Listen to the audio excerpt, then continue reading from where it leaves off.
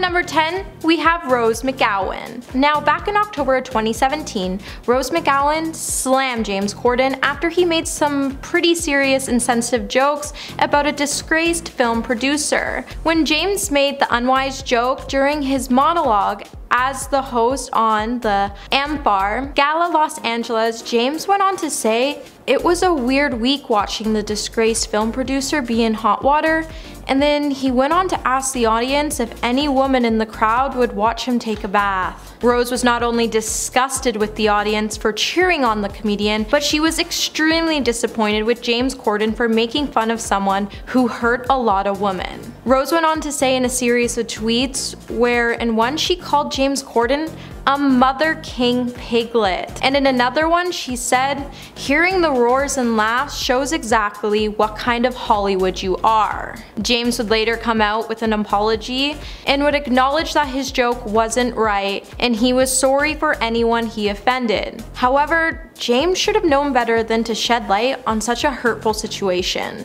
At number 9, we have Halle Berry. Halle Berry is said to be one of the sweetest actors in Hollywood, so it makes you question what James might have done to get on her bad side. With the actress appearing on TBS Drop the Mic show with James, let's just say it got a little heated between the two stars. James would open up the show by mocking the star for her box office flop in the movie Catwoman. Halle then responded by acknowledging Catwoman tanked, but she took Kingsman to the Mother King bank. The two would continue to spit back and forth with each other. With James's jokes being demeaning, Halle was quick to come to the battle to get the crowd to chant her name and won. But this wouldn't be the last of the two to work together. When Halle made an appearance on James's game show Spill Your Guts or Fill Your Guts, the star would then go on to eat an unnamed animal body part to avoid answering a question. Now, if I had to eat some weird body part off an animal, I would probably refuse to work with the star ever again. If you like this video, please subscribe to the channel. At number 8, we have Pierce Brosnan. So this feud has had some pretty sour moments. During a game, James' show Spill Your Guts or Fill Your Guts, James recalled a time where Pierce was rude to him at a U2 concert. During the game, James was asked if a celebrity has ever been rude to him at a party. Corden spoke of a time he attended the same U2 concert as Pierce. Now, Pierce was there with friends and they decided to leave halfway through the concert. James went on to note that he and his wife moved into the area that they were in, and Pierce went to push him out of the way when he came back. James went on to say the star didn't even acknowledge James and that he just continued to head back to his area. James then labeled him as the rudest celebrity alive. If someone called me rude after stealing my spot, I probably wouldn't want to work with them either, but at the same time, I certainly wouldn't have pushed them out of the way. Now, Pierce never talked about the incident, so who knows if it was actually true. In number 7, against his writers. When James Corden decided to do an Ask Me Anything on Reddit, it could not have backfired any worse. One of his producers named Jack Allison had made a tweet in regards to how poorly James had treated his writing staff, which was included in the litany of complaints made against the host. Jack tweeted, "I'd like to state once again for the record that I went to a WGA meeting for only late night writers, and James Corden showed up without any of his staffers to advocate for a lower pay grade for late night writers." Now, James tried to refute his points, but honestly, his Twitter replies aren't even worth showing here. He basically called his own producer a liar and stated that he cared about his writers while simultaneously arguing for lower pay at the Writers Guild of America meeting. Number 6, we have Liam Gallagher. Liam Gallagher once called James Corden a knob while stating why he would never join the star on Carpool Karaoke. In an interview with GQ magazine, Liam branded the star as a knob and mistaken him for starring in Gavin and Stacey. Liam was asked if he would ever consider doing Carpool Karaoke, and he refused by saying, "No thank you very much, not a chance mate," with that flat bloke from Kevin and Perry. Liam's girlfriend pointed out that the show he meant to say was BBC's comedy series Gavin and Stacey. Now, James starred in the show in 2007. And that's how he came to stardom. Liam then notes he never watched the show and he doesn't have to watch it in order to know he won't like it. Now, the two did seemingly make up just in time for Liam to play on James Corden's show back in October of 2017. But who knows how long the two will stay on good terms, as Liam once said he likes his potatoes roasted. At number 5, Liam Gallagher. I think that the one thing that James Corden is best known for is his carpool karaoke segment on his late night show. Over the series of episodes he's done, he's sung with everyone from One Direction to Adele to Migos and more. But even though the show reaches out to many artists, some of them have refused to participate in the segment, like Liam Gallagher, for example. Liam is the former singer for the band Oasis, and he told GQ magazine back in 2017 about how he was invited to film an episode of Carpool Karaoke with James Corden, and he flat out refused. Going more in depth into why he refused, Liam said, quote, "No thank you very much, no effing chance, mate. With that fat bloke from Kevin and Perry, James Corden is a knobhead," end quote. Clearly he doesn't like James very much, but no one really knows why. Maybe it's personal, or maybe he just doesn't like James's vibes or something. Either way, Carpool Karaoke with Oasis is never gonna happen. At number 4, we have Kevin Hart. Kevin Hart is known for his ruthless and hilarious comedy pieces. It didn't surprise anyone when we found out the star would take on James Corden on the show Drop the Mic. Now, when the two finally did take the stage, the insults definitely came spewing out and both needed ice for the burns they were about to receive. James took a jab at Kevin's height and even brought out a little white stool to get Kevin to stand on. When it was finally Hart's turn to take the stage, he definitely came in with the heat by telling James that he may be small, but his bank account was big. The star then went on to say, people are nice to his face, but when they get home, he's not the comedian they wanted to see. Let's just say this battle was not a disappointment, and it proves that our height does not define us. In at number 3, political harassment. While filming a segment on his show called Spill Your Guts, James was asked a very specific question about what happened when he saw Ivanka Trump at a wedding. James admitted that he was very drunk and continuously harassed the president's daughter at the wedding. He repeatedly told her that she needs to do something, which isn't exactly the place nor the time. Plus, who does James Corden think he is? He wasn't born in America. He came there so that he could make more money. So why does he feel this entitlement to trash the country that accepted him? Plus, harassing the president's daughter while at a wedding, while drunk, is perhaps the biggest indicator that James has no self-awareness. But I remember that we were quite drunk and we started going, Ivanka, you can do something. You can make a difference. I remember Ivanka was going, I'm trying. At number 2, we have Mariah Carey. Mariah Carey almost refused to sing a song on Carpool Karaoke. When the singer showed up for her segment, she said she had no idea she had to sing. Mariah was signed on James's first episode, but there was one catch: she was refusing to sing. James said she came out and said, "I'm not singing today." James, being completely understanding, said he would drive around and they would just have a chat. While struggling to initially secure even a fifth-rate act for the show, James was excited to sign Mariah Carey. So when on the drive, he said to himself, this is Carpool Karaoke, so without the singing, it wouldn't be the show he wanted. So the star decided to sing to Mariah, so at least it was still on the show. Luckily for James, Mariah would change her mind and would sing along to a number of her greatest hits with the comedian. In the number 1 spot today, we have Bryan Adams. Bryan Adams once walked out of Carpool Karaoke, and how he did it will definitely leave you laughing. Bryan was invited onto the Best of 80s Carpool Karaoke segment, which would be in honor of the Back to Future anniversary. Now, James would note during a game of Spill Your Guts or Fill Your Guts that he didn't think Bryan's management's team told Bryan it was sort of a collaboration with lots of other singers from that time period, because when the star walked in and saw the list of other people and saw he was going to be working with James Corden, he walked out of the building and bolted to his car.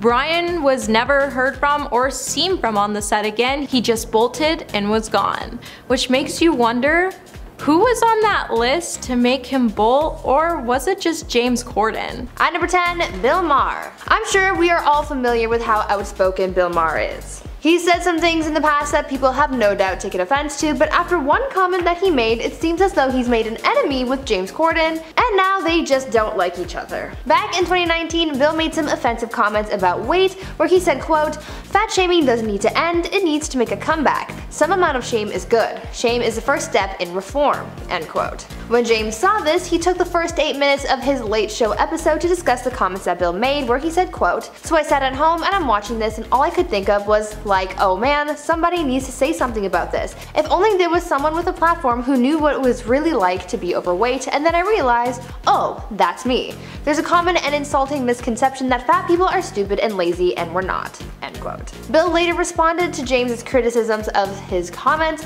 essentially telling him that he was wrong to not shame people for their appearance, but he was pretty heated. People often have opposing views, but it looks like this is a view that they won't really come out of. At number 9, Jack Allison. Jack Allison is a member of the Writers Guild of America and used to write for Jimmy Kimmel's show back in the day, so he knows his way around late night TV. So when he found out about the shady things that James was doing on his show, he had to call him out for it, and it was not pretty. According to Jack, he went to a WGA meeting for late night writers, and James showed up to said meeting to advocate for a lower pay grade for late night writers. Doesn't really sound like something to advocate for, since it's affecting people's livelihoods, right? Jack alleged that since James showed up to the meeting without any other staffers from his show, that James made that trip to the meeting just for this request. Jack also alleged that James wanted to hire writers' assistants for 13-week periods so that he didn't have to pay them as much as a full-time contractor. He didn't think that this was fair at all, and so he decided to expose James on Twitter. James fired back online saying that this was all untrue, but Jack stuck to his story. I guess he really had it out for James because of how unfairly he wanted to treat his staff, and honestly, I can't blame him. Now before I carry on with this list, I would like to take a moment to ask you guys to consider leaving a like on this video if you're enjoying it so far, because it really does help the channel out and we appreciate your support. At number 8, Ricky Gervais. It's a common thing for comedians to take jabs at other comedians. It's really just part of the culture of comedy, but I feel like when it comes to Ricky Gervais and James Corden, the jabs that he makes aren't just for laughs, but there's actual hate fueling them as well. Even though they both rose to fame in similar ways, both getting their start on British television, then making their way into movies and hosting, Ricky still seems to have a distaste for James, and he makes that apparent at every moment he can by making jokes about the late night TV host. This first started back in 2009 when James portrayed Ricky on his show. I guess Ricky wasn't a fan of the way that he was played on TV because since then, he's been a little hostile towards James. One source commented on Ricky's feelings towards James when they said, quote, "Ricky is now somewhat obsessed, attacking James when his jokes fall flat and poking fun of his size," end quote. In recent years, Ricky has also made a few jabs at Corden's jokes about Harvey Weinstein as well as James's role in the movie Cats. At number 7, we have Patrick Stewart. Now, in 2010 at the Glamour Awards, James Corden was at the height of his career while he was hosting the event. However, Patrick Stewart was also present at the event, and he was tasked with presenting the category for Film of the Year. When he stepped up to do his role, Patrick would begin to tease the comedian for his body language throughout the event. Patrick would say, "I want to speak to James here. It's James, isn't it?" James would then walk up to the star and the two had an epic stare down.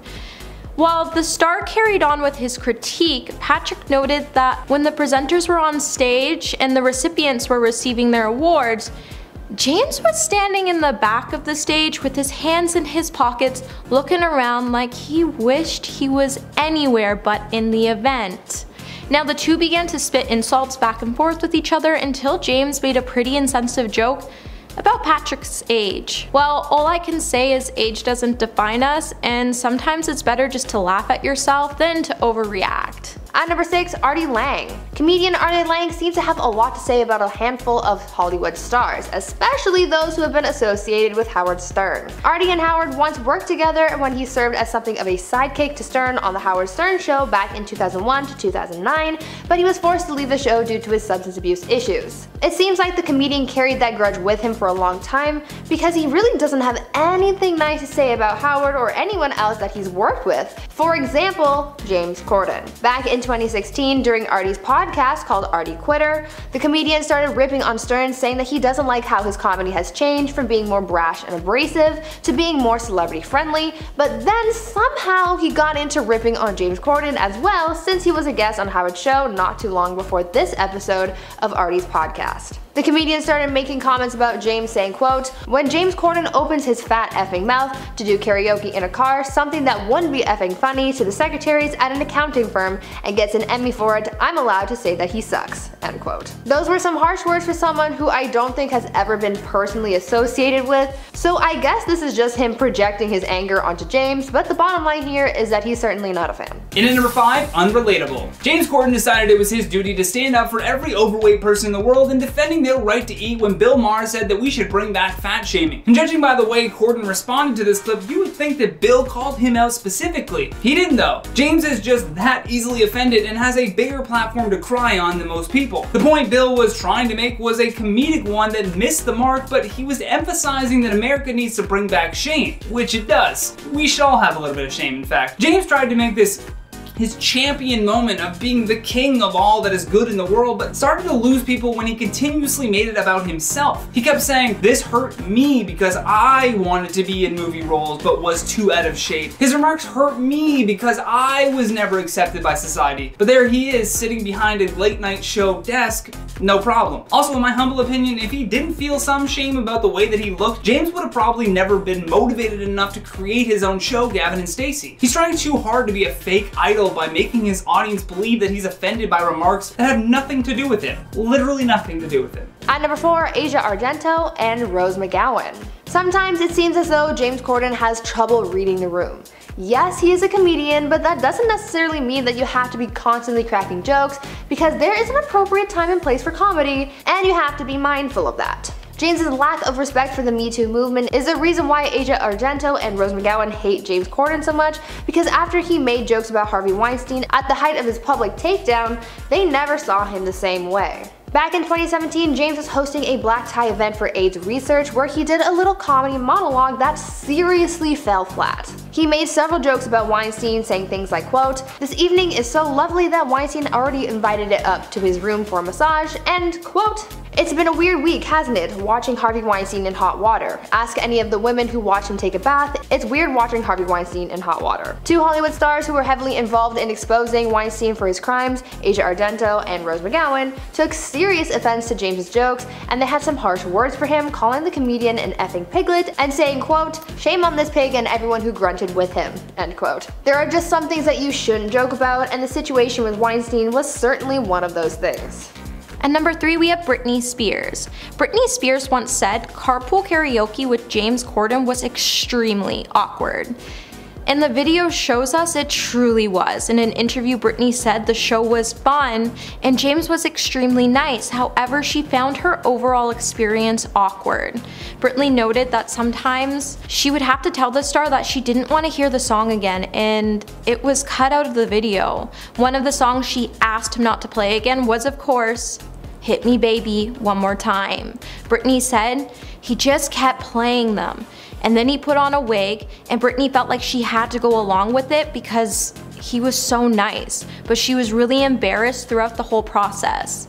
Safe to say you probably won't catch Britney in a car with James again. And finally, at number 1, Hollywood. Now I know this isn't necessarily a celebrity, but I would argue that much of Hollywood doesn't like James Corden. Though yes, he's getting booked for a lot of roles these days, a lot of movie critics have some harsh words for the comedian. One of the most recent negative criticisms that James received from a number of sources came from his performance in the movie Prom. A lot of people didn't like his portrayal of the character, and many took offense because of the way the character was played, because James seemed to have laid into a lot of gay stereotypes while in character. On top of that, James has been criticized for other roles like his character in the movie Cats, and even his hosting of the Friends reunion.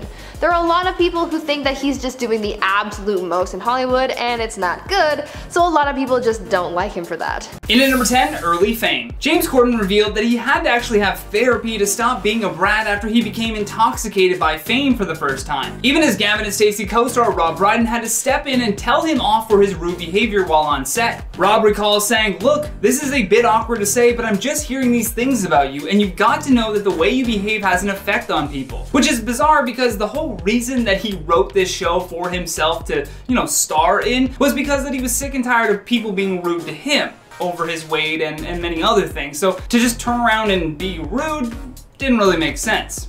In at number 9, fake driving. Once transitioning from comedic actor to late night host, James had to come up with some new games that would keep his audience interested. It's a simple concept, but something that is at the very least relatable to most audiences, other than having a giant celebrity in your passenger seat, that is. Well, it turns out that the whole thing is a sham and a cheap way to trick their audience. A tweet went viral showing that James Corden doesn't actually drive the vehicle during the show, but rather has it being pulled around on a trailer.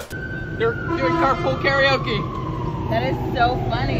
Hey, Bieber. Who is that? Justin Bieber. Oh my god. And James Corden. Ah, that's so great. In at number 8, Fight Club. The second rule of Late Late Show Fight Club Look, James.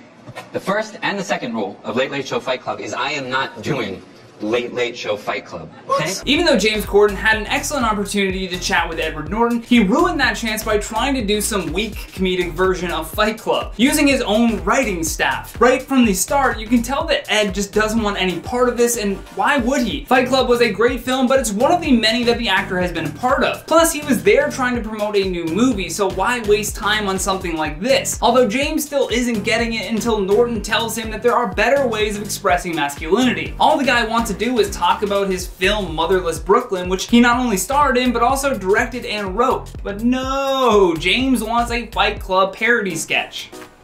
Okay, what a waste of a guest. At number 7, Ricky Whittle. Actor Ricky Whittle, best known for his roles on The 100 and American Gods, isn't a fan of James Corden after he called the late night host out for comments that he made about a show that the two of them had once starred in. Ricky used to be on a British soap opera called Hollyoaks, and back in 2000, James was a guest star on one of the episodes. Years later, when asked about his time on the show, James had nothing positive to say about it. He told sources about his experience on the show saying, quote, "I'd actually rather die than go back. It's effing awful. It just breeds all these people walking around in this chicken in a basket fame, talking about going to LA, you know?" End quote.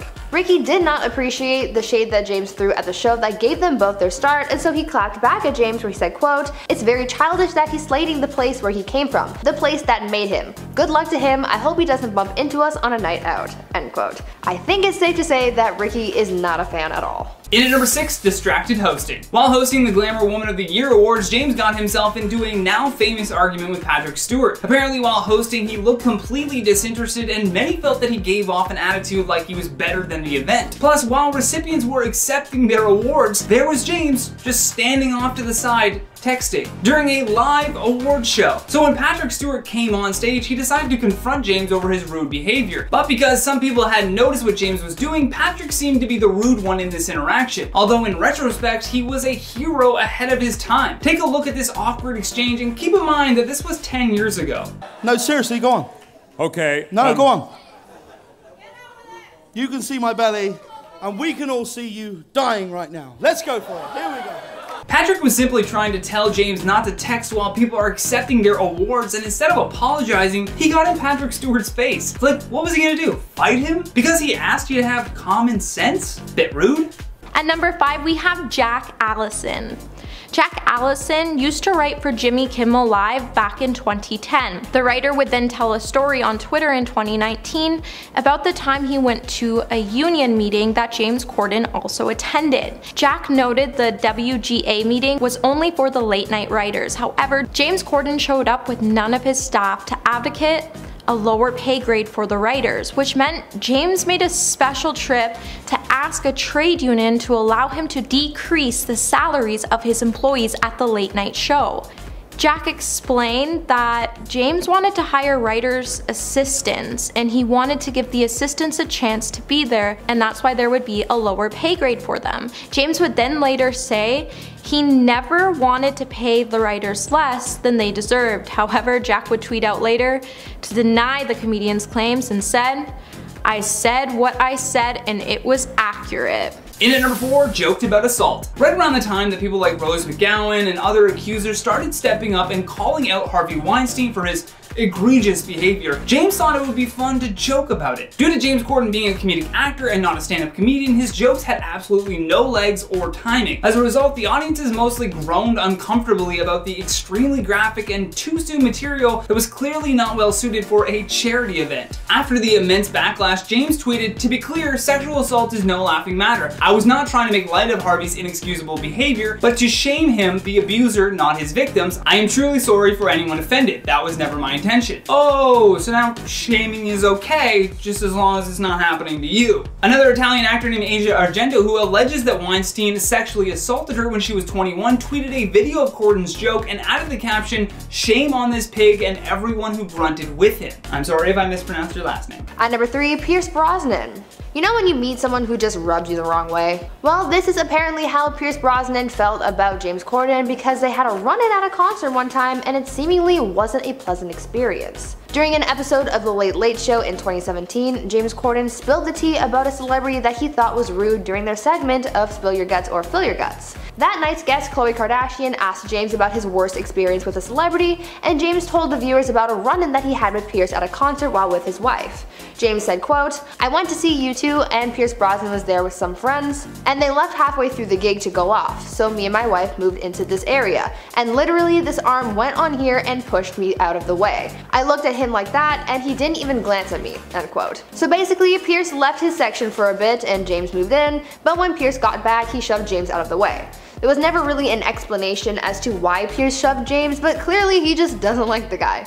You don't always have to have a reason, but I just wonder what prompted Pierce to do that. In at number 2, hates his fans. Going back to that disastrous Reddit Ask Me Anything post that he made, we have countless people who were once fans of James claiming negative interactions with the host. One Redditor mentioned the time that he saw James Corden filming the UK game show A League of Their Own, and while other stars were polite and engaged with fans, Corden couldn't have cared less. It's a bit of a long post, so I'll just point out the most egregious examples. The Redditor writes, "James came in for a brief moment, someone asked politely for a quick picture, and he abruptly said later, and then left to his changing room for the rest of the night," which means they never got the photo. Then they closed it off by saying, "Seeing him like that made me realize everything you see of his on TV is a complete persona, and really his natural personality is just a complete self-entitled," and that's a word that I'm not allowed to say on YouTube. So, but you get the point. You get the point. I'm not gonna say that word.